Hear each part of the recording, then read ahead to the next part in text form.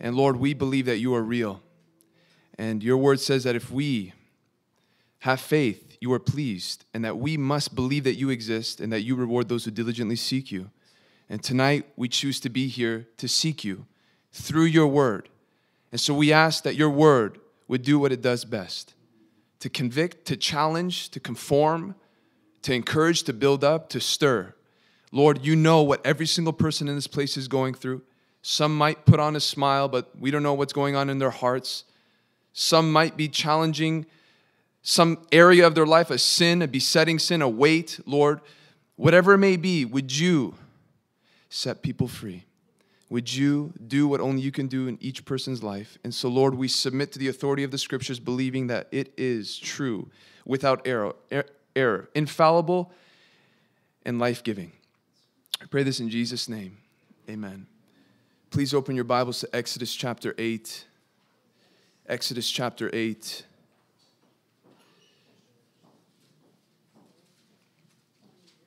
If you're here for the first time, welcome. We are going through as much as we can as the Bible, especially the Old Testament. So we're taking it book by book, chapter by chapter, verse by verse. And we finished the book of Genesis, and now we are in the book of Exodus. And we've been exploring now the plagues. And here we are in the second plague in chapter 8. And we're going to see a lot of repetition in certain application. But this is a very specific and a very special chapter because it covers 3 different plagues. And it covers a lot concerning how we respond to when God tries to reach out to us. And so let's read from verse 1 down to verse 7, and then we'll continue from there. Then the Lord said to Moses, "Go into Pharaoh and say to him, 'Thus says the Lord, let my people go.'" We've heard that. We're going to see that way more. "That they may serve me, but if you refuse to let them go, behold, I will plague all your country with frogs. The Nile shall swarm with frogs that shall come up into your house and into your bedroom and on your bed and into the houses of your servants and your people and into your ovens and your kneading bowls. The frogs shall come up on you and on your people and on all your servants." And the Lord said to Moses, "Say to Aaron, stretch out your hand with your staff over the rivers, over the canals, over the pools, and make frogs come up on the land of Egypt." So Aaron stretched out his hand over the waters of Egypt, and the frogs came up and covered the land of Egypt. But the magicians did the same by their secret arts and made frogs come up on the land of Egypt. Now we have to read on. Then Pharaoh called Moses and Aaron and said, "Plead with the Lord to take away the frogs from me and from my people, and I will let the people go to sacrifice to the Lord." Moses said to Pharaoh, "Be pleased to command me when I am to plead for you and for your servants and for your people, and the frogs be cut off from you and your houses and be left only in the Nile." And he said, "Tomorrow." Moses said, "Be it is as you say, so that you may know that there is no one like the Lord our God." What can we say about these verses here? Yes, Sophia? I kind of like how when the magicians could do the same harm, but they have no idea how to take it away. And it's almost like they made it worse. Like, or at least that's how I understand. Like they wanted to show that, oh, you can do that, we can do it too, but they had no idea how to take it out. They have no idea how to reverse the plague, but they knew how to imitate it. Sure, and they're making things worse. Okay, any other observation? Yeah, Evan? The nature of this curse, the way that it's going into the houses of the servants, it's going into everything. It's something that you can't escape. Like with the first curse, it's like, okay, you could avoid the waterways if you wanted to. But this one you cannot escape because it says that it covers the whole land of Egypt. Did you guys hear that? The Nile and everything else, the water being turned into blood, was something that you can escape from. But here we see the plague now coming into your personal space. This is something that you can't necessarily walk away from. And so there's this increase of intensity concerning the affliction that God wants to bring upon the Egyptians. Great observation. Yes, Gil. I love that Pharaoh recognizes immediately that only the Lord, through Moses and Aaron, can actually reverse this. The Bible doesn't say that the magicians said that they couldn't make it go away, but the Pharaoh knew that he had to ask for the God of Moses to reverse the frog. Sure, so plead with the Lord for me.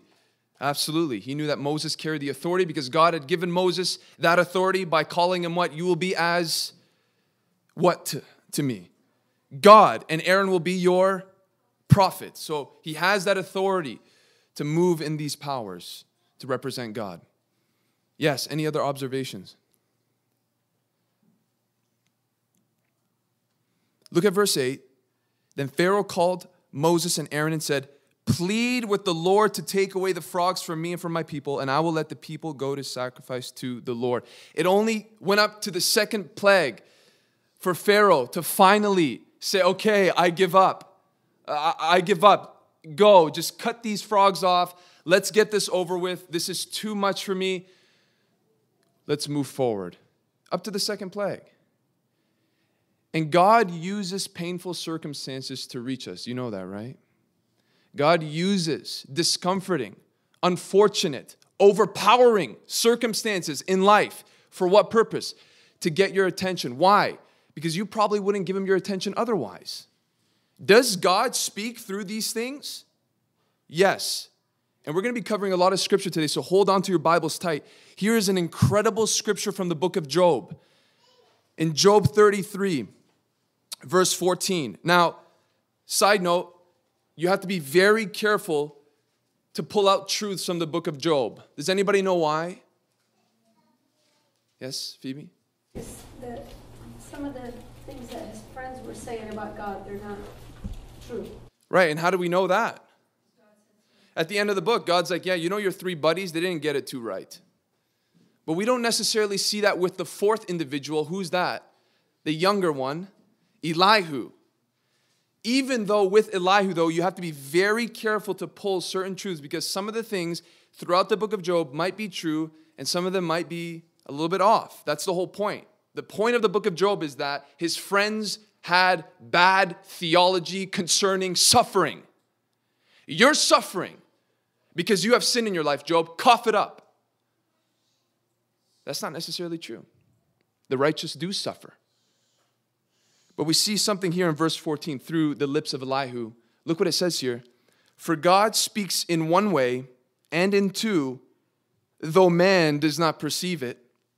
In a dream, in a vision of the night, when deep sleep falls on men, while they slumber on their beds. Stop. Stop. What is the main way God speaks to us? I hope you know that it is through this book. It's not through dreams. It's not through visions. It's not through experiences. The main way God has instituted to speak to his people and to all of humanity is through the written word of God. Don't you ever forget that. It is only and mainly through that. But God can, in a way, personally reach out to specific individuals. And you and I need to develop the maturity and the wisdom and the discernment and have counsel in our lives to make sure to know whether God does speak to us outside of this, whether in a certain dream or a warning or a circumstance. Why? Because it could be God or it could be the shawarma that you ate at 2 o'clock in the morning. So you and I need to develop some kind of a discernment and be careful. God does here speak in a personalized way, but for what purpose? Verse 16. Then he opens the ears of men and terrifies them with warnings. So God speaks in a personalized way to terrify people with warnings. Verse 17, that he may turn man aside from his deed. Hey, if you're walking towards a certain direction, God will get your attention.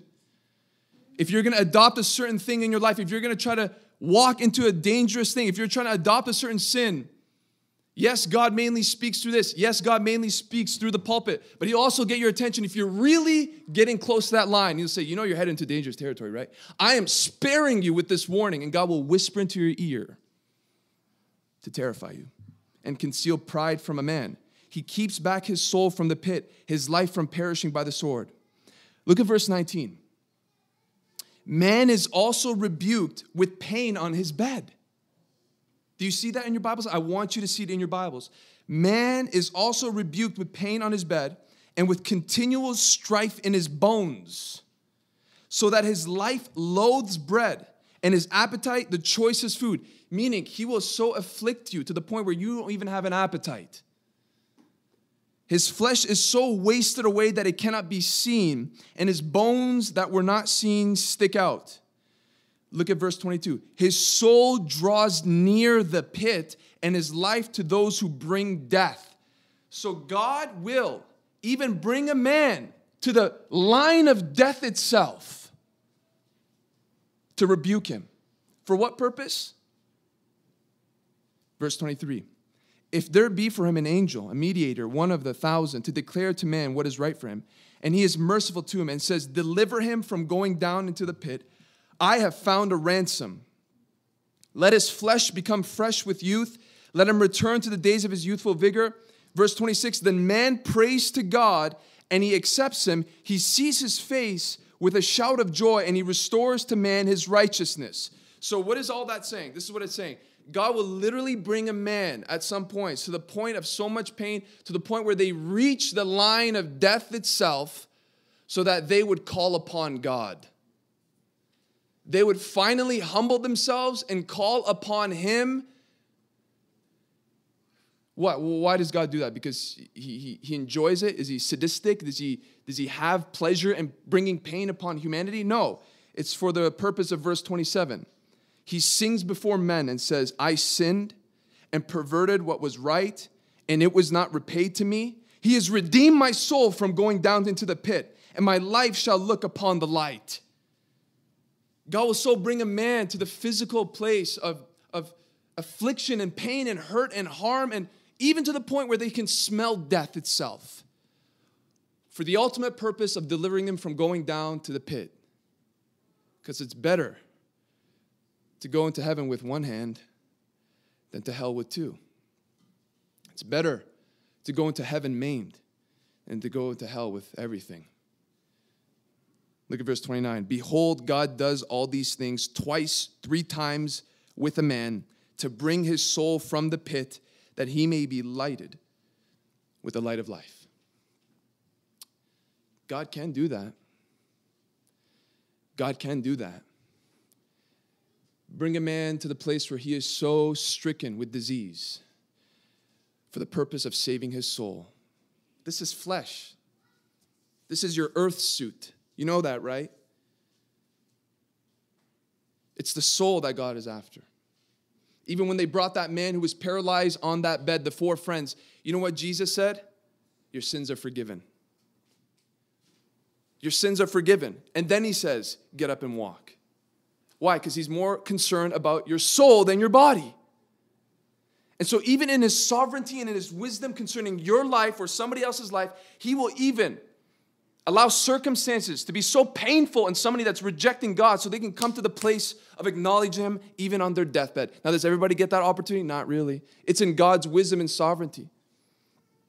And so he does communicate one way. Here he is communicating to Pharaoh. I'm trying to get your attention. And Pharaoh's kind of getting it, unfortunately, for just a little bit. So we go back to Exodus 8.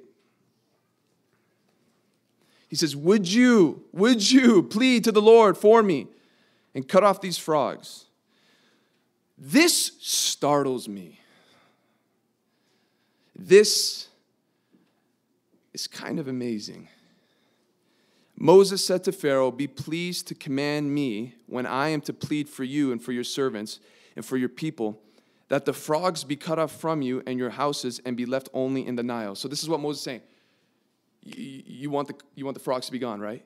You're saying, plead to the Lord for me. I want the frogs to go away. I'm done with this. I'm done with the discomfort. I get it. God is speaking to me. God is convicting me. God is trying to relay his message to me. And Moses says, when do you want these frogs to stop? When do you want me to call out to God for you? You're done? You ready? You want me to call out to God? When? And he goes, tomorrow.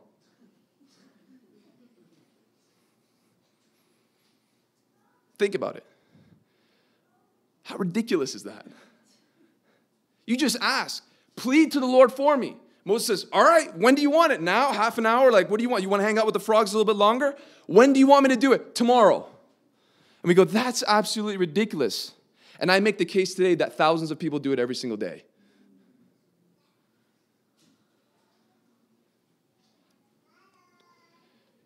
You're sitting and you hear a message, first time in church, sixth time in church, You're not saved. You're not a true Christian. You're not a follower of Jesus Christ, and you're getting convicted because the preacher is speaking as though the message was prepared just for you. There's conviction in your life. And the preacher says, give your life to Jesus. Surrender your life to Jesus. Come to the front and have somebody lead you to Jesus. See somebody after this message and let them counsel you through the Word of God until you give your life to Jesus. And what does the person say to themselves? I know this is right, but I'm not ready yet. Maybe tomorrow. I know this is right. I know this is true. I feel something that I've never felt before. It's as though this is truth and I can even feel it in the core of my being. But I don't know. I think I'll wait till next Sunday. Tomorrow. I'll wait until tomorrow. A person is going through so much chaos in life, so much pain, familial strife and discomfort. Hell is breaking loose. And they read about the Prince of Peace, and they hear about the Prince of Peace. And the Prince of Peace says, come unto me, all who are weary and heavy laden, and I'll give you rest. And you say, tomorrow. I think I'll do this another day because I'm not ready to give my life to Jesus. Pharaoh says tomorrow. God says today. Now is the favorable time. Now is the time for salvation. We talked about this last week. Procrastination is a dangerous thing, especially for your soul. And so if you are being called into giving your life wholeheartedly to Jesus Christ and you have not done it, and you hear tomorrow in your conscience, and you feel that tension where you know you should do it, but you don't, and you think to yourself, I'll just wait till another time, don't listen to that voice. Because tomorrow is not promised. But it's not just the non-believer that says tomorrow. Who else says tomorrow? Believers say tomorrow. How do believers say tomorrow?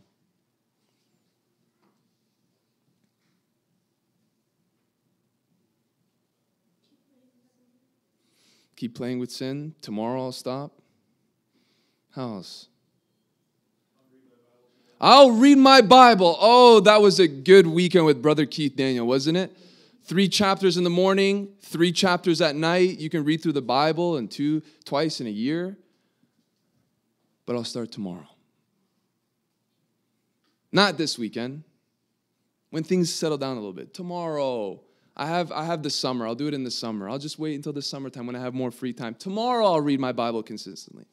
Oh, you hear a convicting message about the power of prayer, about the joys found in His presence when you go into the secret place. But tomorrow, I'll just wait until I watch this. I'll just finish this. I'll just do this, and I'll wait till tomorrow.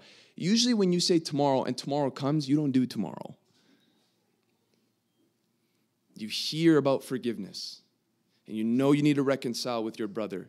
You know you need to reconcile with your sister. You know you need to reconcile with that person that's been way overdue anyway, because the Bible says that if you know that you've sinned against somebody or vice versa, you drop that gift at the altar. You go back to wherever you came from, even if it took you 2 days on a camel to do so, and you reconcile, then you come back and you worship. But I'll do it tomorrow. I just like holding on to the fact that that person knows that I have bitterness against them because it's putting them in a cage right now, and I like to have that kind of ownership over them. You know, that's what unforgiveness does. It gives somebody a sense of power because the other person knows that they're not willing to forgive them, and they're in a trap, and you have this authority because you know they're not going to be released until you say, I forgive you. But tomorrow, I'll wait till tomorrow. What else do believers say tomorrow for?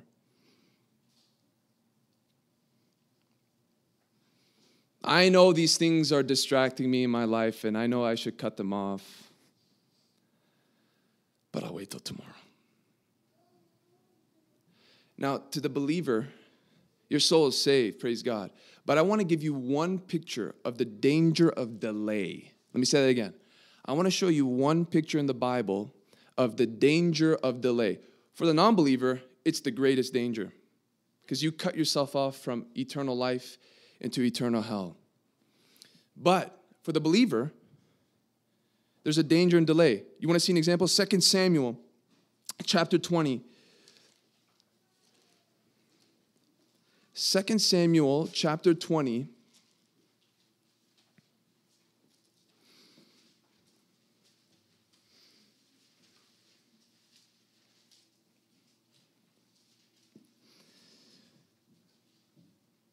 Go to verse 4.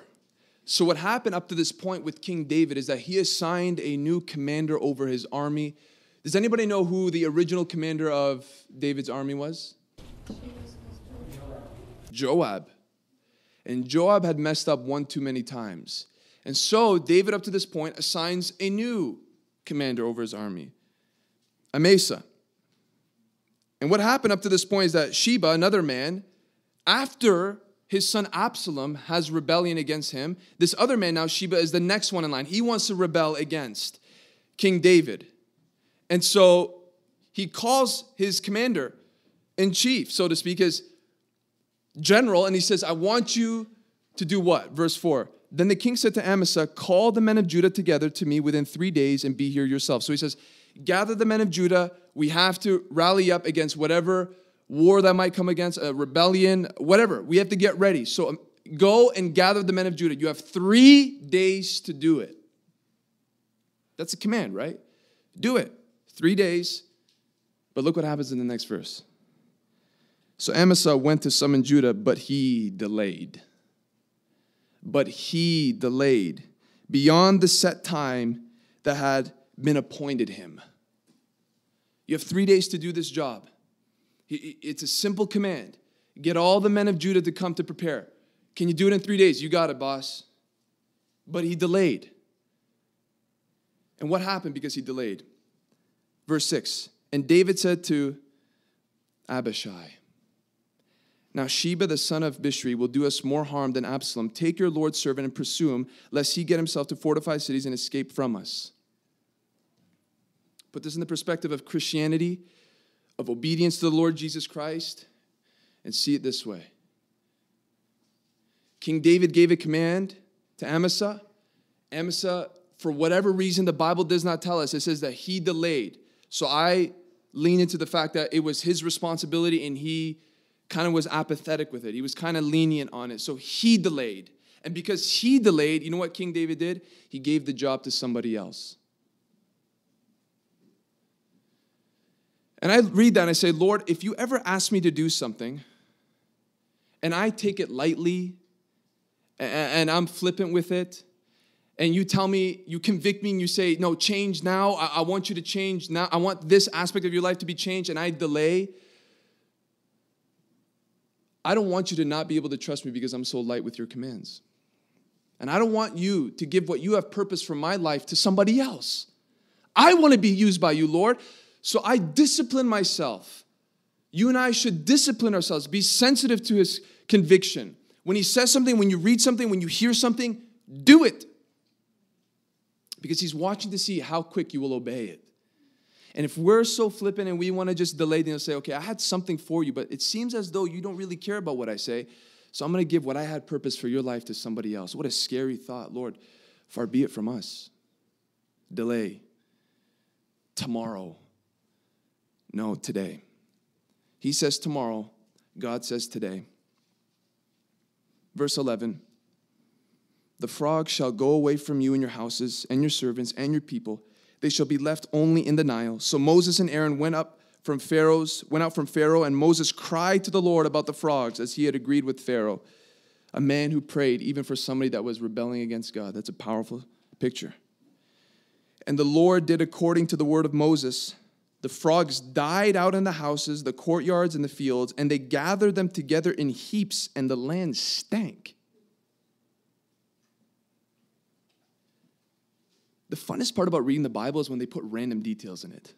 When the Holy Spirit seems to put things that you would not necessarily put in. You have to have a conversation with the Bible when you read. Why is that in there? Why is that detailed mentioned? Why does it want to tell us that there was heaps of frogs and the land stank? So you go, why? Well, I don't understand. Does anybody have maybe a clue about these verses here?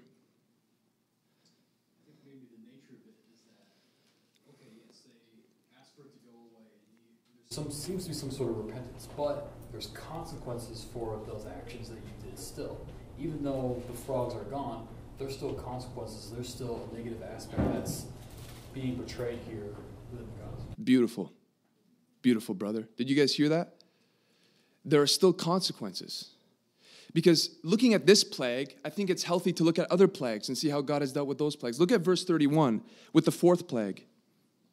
This is when the flies came in. And the Lord did as Moses asked. So he asked him to remove the flies again. Moses asked and removed the swarm of flies from Pharaoh, from his servant, and from his people. Not one remained. That's in the same chapter. So we look at the second plague, and you see that the Lord said, okay, I'll get rid of the frogs, but he could have done so many different things. He could have let all the frogs hop into the Nile. He could have let all the frogs hop to the east and to the west. I mean, he could have done it with the flies. He could have killed all the flies, and there would have been mountain heaps of flies. But then with the frogs specifically, it says that he killed the frogs, and now all these heaps and mountains of frogs are there. And as Brother Evan mentioned, it's because there's consequence. There are some sins that have lingering effects over other sins. That's what we need to get out of that. There are some choices that we make, though it's all categorized as sin. There are certain choices that we make in life. There are certain sins that have different consequences to them, and some, like the frogs, linger and they stink a little bit. In other words, there are some sins that we commit, or should not commit, but if we do commit, that have a bigger mess to clean up. So though all of it is categorized as sin, it doesn't mean that the consequences afterwards are the same. Right? What does Paul say in 1 Corinthians 6 concerning a certain sin? Verse 18, flee from sexual immorality. Every other sin a person commits is outside the body, but the sexual immoral person sins against his own body. And so here we see a sin compared to different other sins. It's all sin, but this specific sin has an effect not outside the body, but against your own body. And so different sins have different effects. And we see this plague, that there are lingering effects to this. They have to clean it all up. And it stank. And there was a little bit of residue on it. And then you see the flies, and it's still a bad thing. It's still an act of judgment, but there isn't this kind of prolonging afterwards. And so we have to understand that though it's all categorized sin, it doesn't mean that the results of it are all the same. And you can't determine the results either. And this is scary in verse 15. But when Pharaoh saw that there was a respite, he hardened his heart and would not listen to them, as the Lord had said. What can we say about that one verse? There's so much to say. Yes, Sophia? I feel like it's almost like us when we go through a hard time and we start praying for God. Like, God, just deliver me and I'll do this and I'll do that and I'll do that. And once, like, He does deliver us, we just go back to the way we used to, like nothing happened. I just feel like it's the same way, even though God knew, like, I'm sure God knew, like, Pharaoh was not going to release them, but God is faithful. And when you ask Him to do something, He does it. Like, it's the same thing with us. Like, oh, God, deliver me and I'll dedicate my life to you. And then just the minute it's over, it's like it never happened. Maybe same thing with Pharaoh. You guys all hear that? I think we're all in the same avenue. Sophia was mentioning how when there's certain instances in our life and circumstances and turbulences in our life, we tend to cry out to God a lot more. But once things kind of settle down, we kind of go back to our old ways, don't we? And this is exactly what's going on with Pharaoh. Once he saw that there was relief, he hardened his heart even more. And I can tell you different conversations of people that are going through so much in their family, so much through their finances, so much through their health. And in those moments, they want to call you. They want to talk to you. They want to talk about God. Can you pray for me? Can we do this? Oh, I want to get serious with God. I understand. And then once that promotion comes, or once their health is fine, once everything in their family and their marriage is okay, you never hear from them again. They're gone. It happens all the time. And so God uses those moments for us to cry out to Him, but not just to cry out to Him, to give our lives to Him, to surrender to Him. And so many people just, they press the eject button because God is just their 911 call, right? But it's not only that, as Sophia even mentioned, it's also for those who sin and don't see the immediate consequences. Oh, pay attention to this. Okay, get rid of the frogs. The frogs are getting rid of. That wasn't so bad. God is so merciful, isn't he? He is so gracious. So I can mess up and purposely mess up and premeditate my sin and just ask Moses to pray for me, and it's just going to all go away. You're saying people think like that? Oh, people think like that. Because sin so blinds you, it messes up even with your theology, especially when you're not grounded in the Word. So that's it? Just ask Moses to pray for the frogs and the frogs will go? I like this. So he hardened his heart even more. There is a powerful verse that speaks. It's a commentary on Pharaoh. It's a commentary on every person that has this kind of ideology. It's in Ecclesiastes 8, verse 11. This is one worth highlighting. This is one worth framing. Because this sentence against an evil deed is not executed speedily, the heart of the children of man is fully set on doing evil. Ecclesiastes 8:11.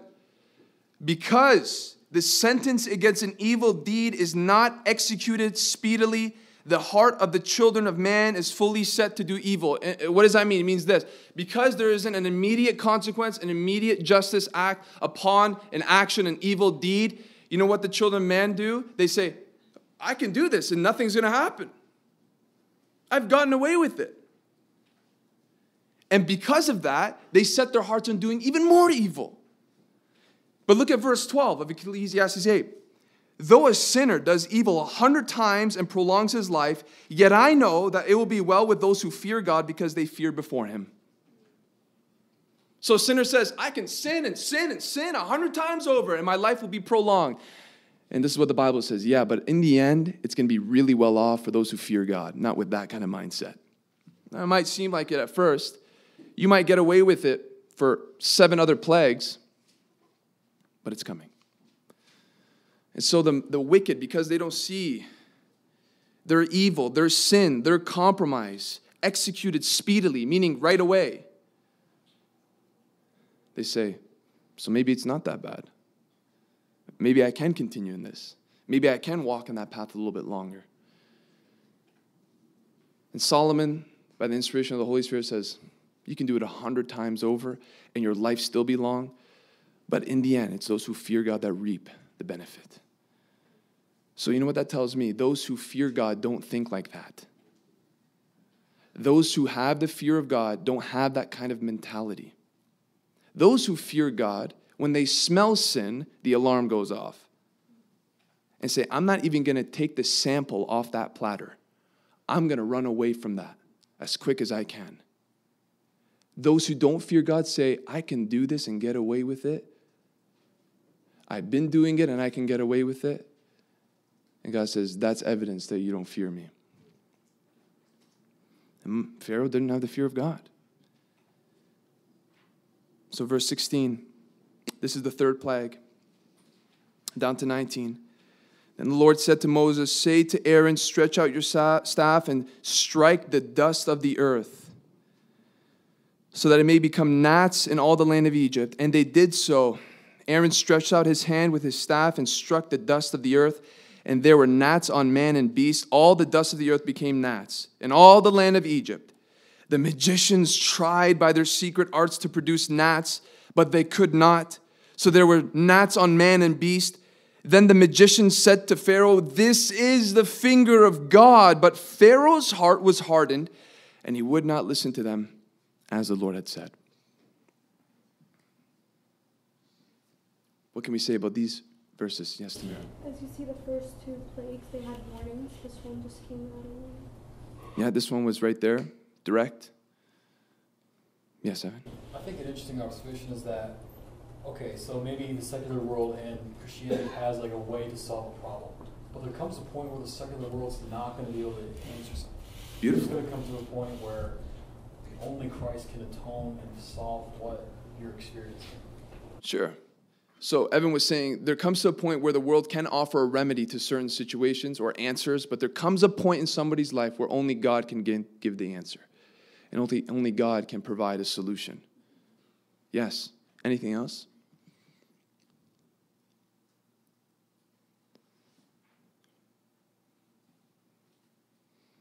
I want you to look at the magicians compared to Pharaoh. Look at the different reaction to this. Yeah, Tim.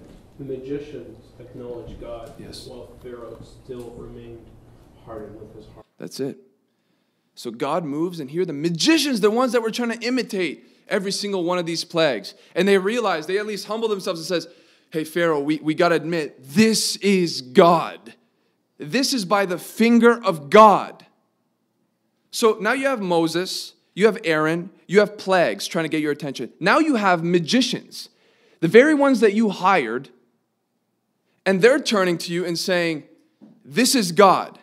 Surely this is the living God. And Pharaoh says, now look at it. It says, but Pharaoh's heart was hardened. It doesn't say he hardened his heart. It was already hardened. Because when you go back to 15, he previously already hardened his heart. And that's the danger of hearing a message and hardening your heart. Because if you do that, it doesn't guarantee the next time that you hear that you'll be convicted again. It doesn't guarantee that you have that opportunity again to sense the presence and the power of God so reaching down the depths of your soul so you can repent. Doesn't guarantee that. He already hardened his heart. So even when it came to his own, his very ones that he's hired, his henchmen, so to speak, to say, this is God, he goes, oh, you're into that religious stuff too? What's wrong with you? You're into that Jesus stuff too? You too? You bought into it? He's hardened. His heart is already hardened. He set himself up to come to this place. That's why there's so much urgency. There's appeal through the Bible. Don't harden your heart. Don't harden your heart. Don't harden your heart. Why do you think he's saying that? Because when you harden it, it's harder for it to be softened again. That's the point. So when it remains soft, answer in that state of yours. Don't wait. He waited, and he's going to pay for the consequences of that. Anything else that we can say about these verses? The Word of God is amazing. Word of God is amazing. Verse 20. Then the Lord said to Moses, rise up early in the morning and present yourself to Pharaoh. As he goes out to the water, and say to him, thus says the Lord, let my people go, that they may serve me. Or else, if you will not let my people go, behold, I will send swarms of flies on you and your servants and your people and into your houses. And in the houses of the Egyptians shall be filled with swarms of flies, and also the ground on which they stand. Verse 22, but on that day I will set apart the land of Goshen, where my people dwell, so that no swarms of flies shall be there, that you may know that I am the Lord in the midst of the earth. Thus I will put a division between my people and your people. Tomorrow this sign shall happen. What can we say about these glorious verses?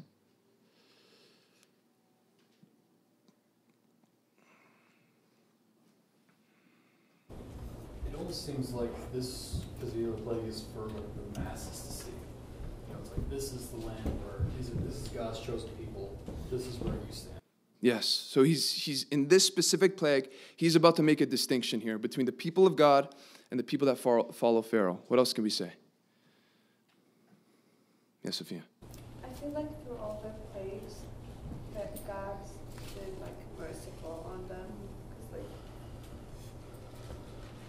like he can do it his way and get the people of Israel out, but he wants to show them like almost like to show them like he's mighty and that they should let the people go, because we see it keeps getting worse, as if like God's giving them another chance, like okay, like you don't, like if that didn't like scare you almost, that like let me show you what I can do, but Sure. he's almost like doing it in a way like he starts sending like flies, it's still like not hurting them in a way, it's like. So he's trying to get their attention, but he's not necessarily destroying them.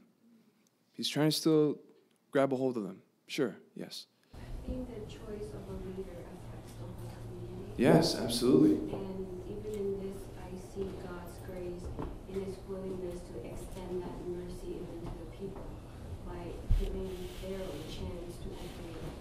Yes, and we're going to find out later on that even the people of Egypt look at Pharaoh and say, hey, Pharaoh, you nearly destroyed all of Egypt. Can you smarten up a little bit? Can you just help us out here and just give them over to the wilderness? So leaders have a specific responsibility over the people. Yes. Yes, Gil. Divine protection for believers. Sure, absolutely. What else can we say about these verses? It's very detailed.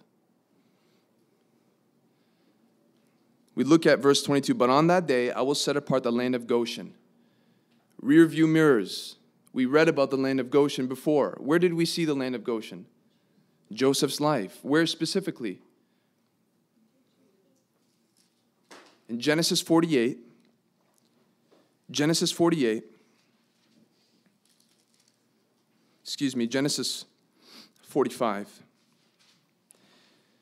This is when the brothers and the family of Joseph now understand that Joseph is the second in command of Egypt. Let's read from verse 7. This is so important. This is why when you see familiar things in the Bible, when you see a place, when you see a name, you say, I've seen this before. What's the link? You go back, you make the study. Look at what it says in verse 7. And God sent me. Joseph is speaking, saying, hey, God sent me before you to preserve for you a remnant on earth and to keep alive for you many survivors. So it was not you who sent me here, but God. Remember, it was not you who sent me, but God sent me. This is something that God brought about in my life. I have an assignment, and my assignment is this, to leave a remnant on the earth. He has made me a father to Pharaoh and lord of all his house and ruler over all the land of Egypt. Hurry, go up to my father and say to him, thus says your son Joseph, God has made me lord over all Egypt. Come down to me, do not tarry. Verse 10. You shall dwell in the land of Goshen, and you shall be near me, and your children, and your children's children, and your flocks, and your herds, and all that you have. Whose idea was this? Joseph or God's? God's? Do we all agree that it was God's decision? Yes, it was God's. God sent Joseph so that he would prepare and maintain a remnant in the earth, right? The word Goshen means drawing near. The word Goshen means drawing near. When you come back to Exodus 8, I'm going to put you in the land of Goshen. I'm going to put you in a place where you're drawing near. And in verse 23, thus I will put a division between my people and your people. Can you put up Psalms 130, verse 7? Because that word division is a very specific word. It's in the second part of verse 7. Let Israel hope in the Lord, for with the Lord there is mercy, and with him is abundant division. The word division in Exodus chapter 8, verse 23 is the same word in the Hebrew redemption. You guys catching? I'm going to put you in the land of Goshen. I'm going to put you in the place where you are drawing near. Remember, whose idea was this?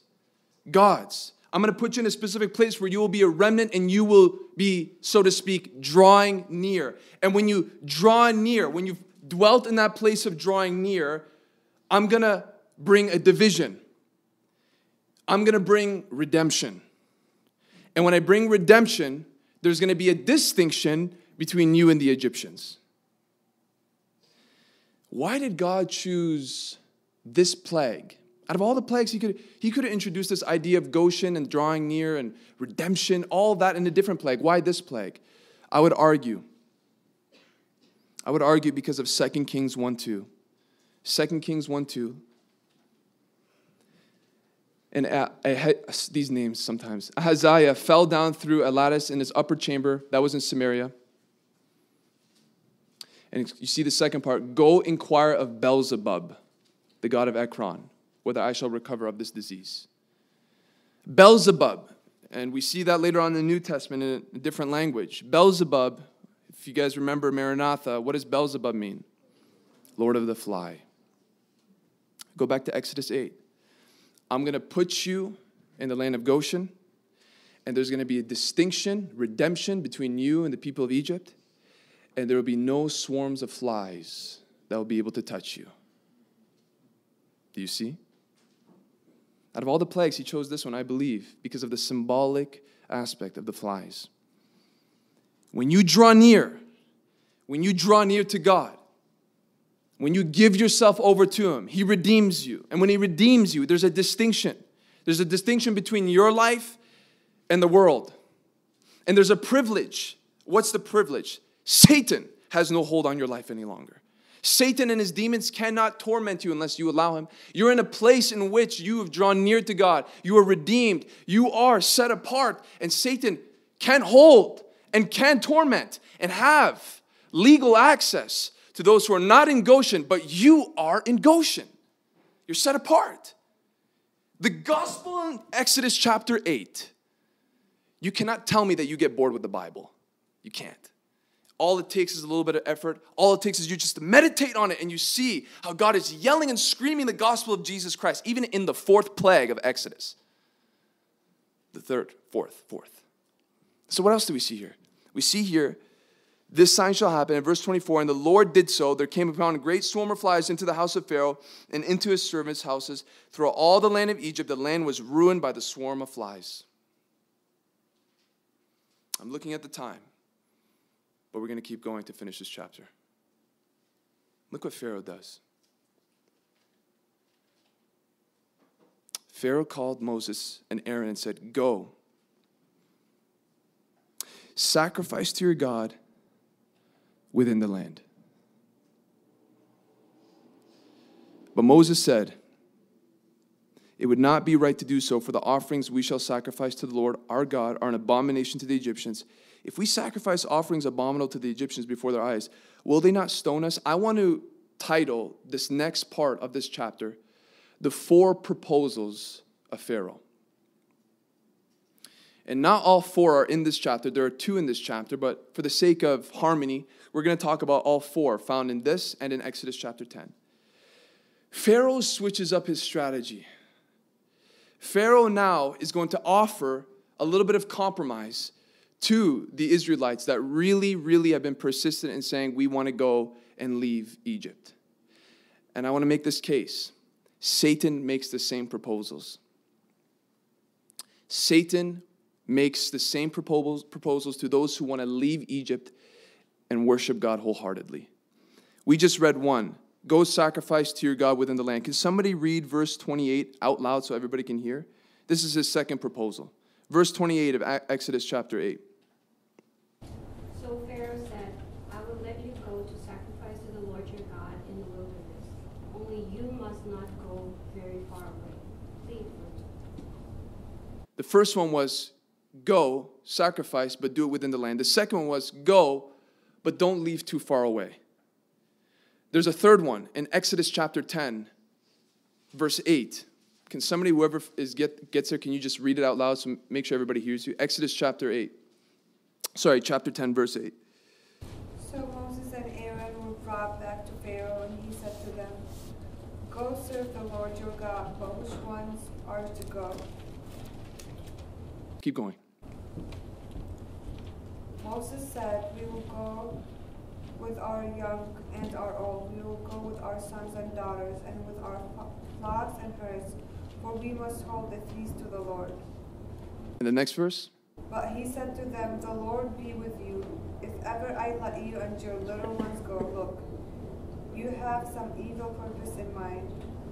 No, go with the men among you and serve the Lord, for that is what you're asking." And they were driven out from Pharaoh's presence.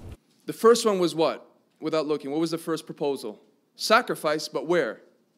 Within the land. The second one was what? Sacrifice, but don't go too far. The third one was, who wants to go with you? Well, we want to go with our wives, our children, and we want to take our animals. Oh, really? If you want to go sacrifice, you keep the kids here and the men only leave. And there's one more. In Exodus chapter 10, verse 24. If you're there, please read it out loud.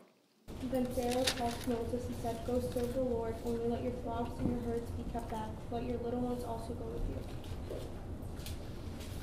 You want to really go sacrifice to this God? You really want to leave? You really want to go? Go, but leave the animals back. Take your family, take your children, thank you. Take it all, but don't bring your animals to sacrifice. Here are the 4 proposals of Pharaoh. Once again, I would argue that they're the same proposals that Satan brings about people today. Let's talk about them. Let's go back to Exodus chapter 8, about the first proposal. In verse 25, worship, but stay within the land. What can we say about that? Worshipping was still with having sin in your life. Worship, but still have sin in your life? Sure.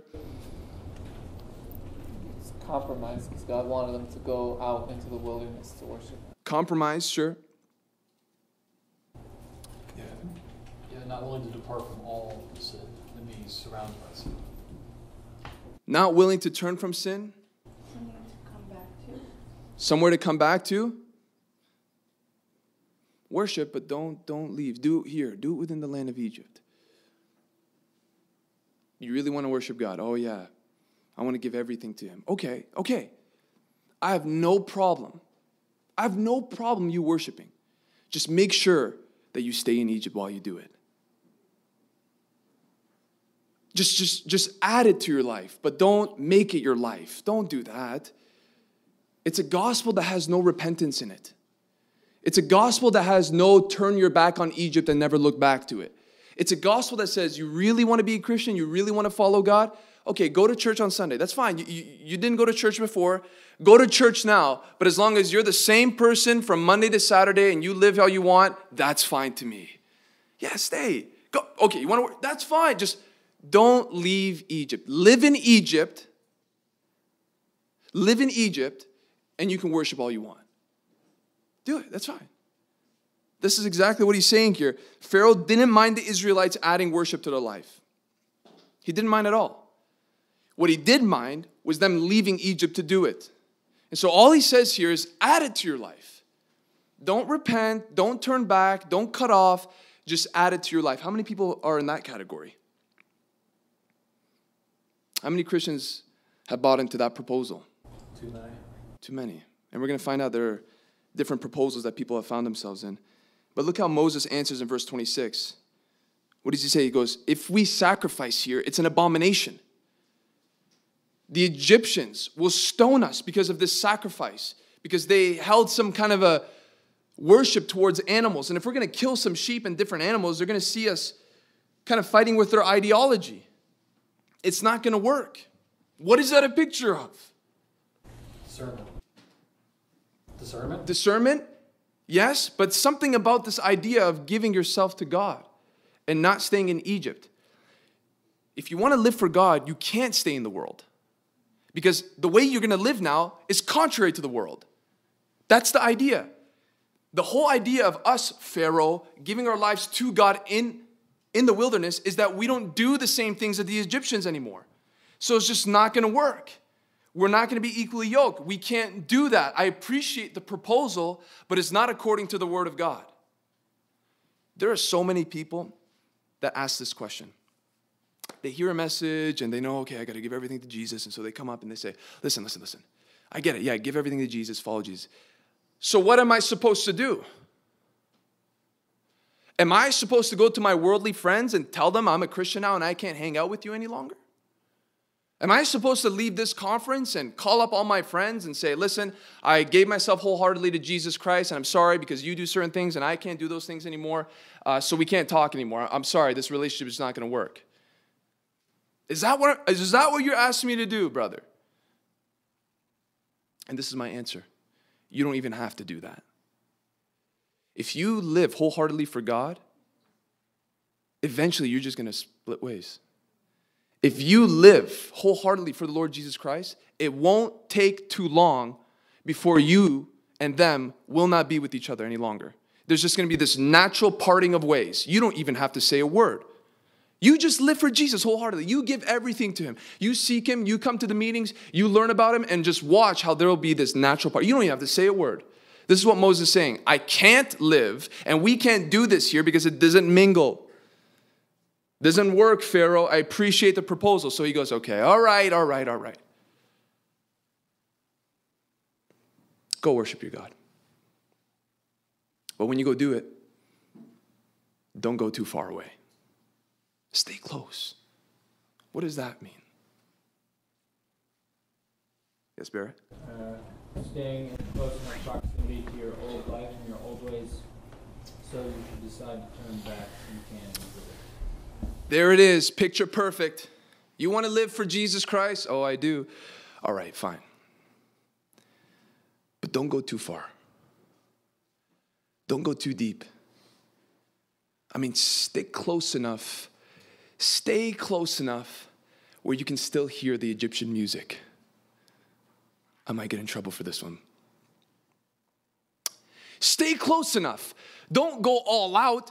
I mean, mingle with the Egyptian entertainment a little bit. Come on. Don't go too deep. Don't be like those radical ones. Oh, okay, fine. You want to add some morals to your life and you had this religious epiphany. That's great. Just don't go too far. Because you might change your mind. So keep those contacts on your phone when you know that you shouldn't have those contacts on your phone. Just in case this Jesus thing doesn't work out too much. It's not what I thought. It gets a little too pressureful. It's just a little bit too hot here. I got to go back to the way I used to live. So keep those relationships. Keep those things in your life. Satan doesn't mind if you want to worship the Lord and you're not going all the way. But once again, look at verse 29 of Exodus chapter 8. Look what Moses says to him at the end of verse 29. He says, okay, yeah, go. And he says, can you get rid of these things? Are we good? Did you buy into the proposal? Look what he says. Only let not Pharaoh cheat again by not letting the people go to sacrifice to the Lord. He's saying, okay, don't lie to us now. You said that you want us to go, we'll go. Don't change your mind. But what is Pharaoh doing? He's lying. What does Satan do? He offers these proposals to people in thinking that they're actually doing right and they're actually going to be able to live this life wholeheartedly, when in reality they're still in the clutches of his hand. That's the idea. So hear me out real quick. Please pay attention. If you're worshiping the Lord and you're still in the land of Egypt, if you want to worship the Lord, but you haven't gone all the way, you haven't gone too deep into the wilderness, you still have some association with Egypt, I'm sorry to break the news to you, but you're not really free. Because Pharaoh here is saying, do it. Yeah, it's fine. And Moses caught on, he's saying, don't lie to us, don't cheat to us. What happens at the end? Verse 32, but Pharaoh hardened his heart this time also and did not let the people go.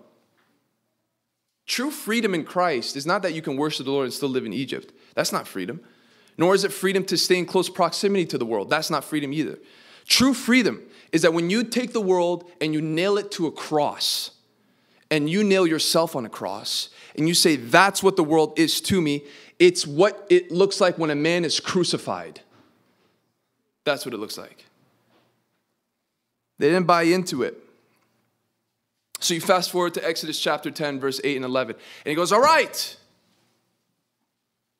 You're really adamant. You really want to worship the Lord. You really want to give yourself wholeheartedly to Yahweh. Who wants to go with you? Well, when God tells us to go, he tells us to go with everything within us. All right, but who? The men, the women, the children, and the livestock. And he goes, oh, really? You think that you're going to let the little ones go with you? You really think that that's going to happen? This is what I'm proposing to you. You and the men go and you leave your family behind. What does that speak of?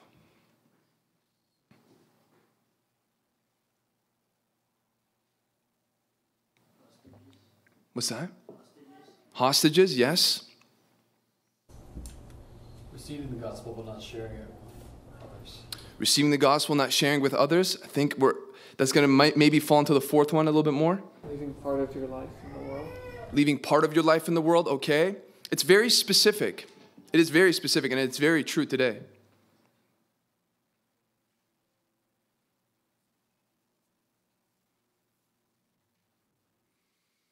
What is he doing here?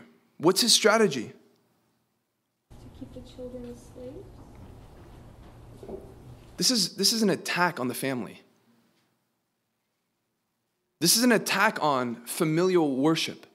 This is what he's saying. You take the men and you go, But don't worry about the wife. Don't worry about the children. Focus on yourself.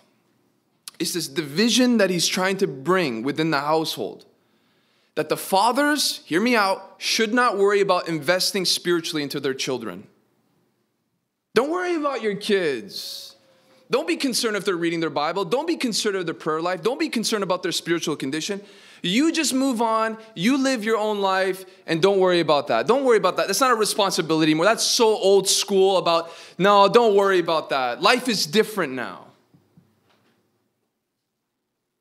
And we learn about how God has instituted the family, especially fathers, to raise up and to disciple their children. I'm going to really shock you with this truth. That's not all on the pastor's job. And so many people, so many parents, especially the younger youth in different ministries, they take their kids, they dump them into youth once a week, and they don't crack open the Bible, they don't pray, they don't discuss the things of God throughout the week, and they just say, you take care of our kid spiritually. Partly true, yes. But there is an aspect of family worship, of growing up together, of men investing in their children. And here's Satan saying, that's fine. Yeah, you want to worship God, that's okay, but don't invest in them. On the flip side, it's also an attack on the younger generation within the church. Not to invest in the young people within the church. Not to invest in, that shocks me. That really shocks me. You know why? They're the next generation. They are literally the ones following up after you. They're the ones that you're going to pass on the baton to them. How much should we invest in the younger generation? You and I are going to come to a point in our lives where we're going to invest in a younger generation because we're going to pass on, and here's the young ones, they're going to take on the baton. But Satan hates the idea of discipleship. He hates the idea of building up younger ones. He hates it. Let me give you a quote. He who owns the youth owns the future. It's a powerful quote. Do you know who said it? Hitler. He who owns the youth owns the future. And Hitler had that revelation. If I can get the allegiance of the young people to Egypt, I'll gain a whole generation to my purposes and my plans. So go, worship, but don't worry about the little ones. I'll take care of them. And finally, as we close with this last one, he says, all right. They kept rejecting. They said, no, God gave us a word. We're going to do what God said, and we're going to do it God's way. All right. I see it. Go worship. Take your family. Do it all. But don't bring animal sacrifices. Don't bring the animals. Lead the animals back. You go ahead. You keep those things back here. What does that speak of?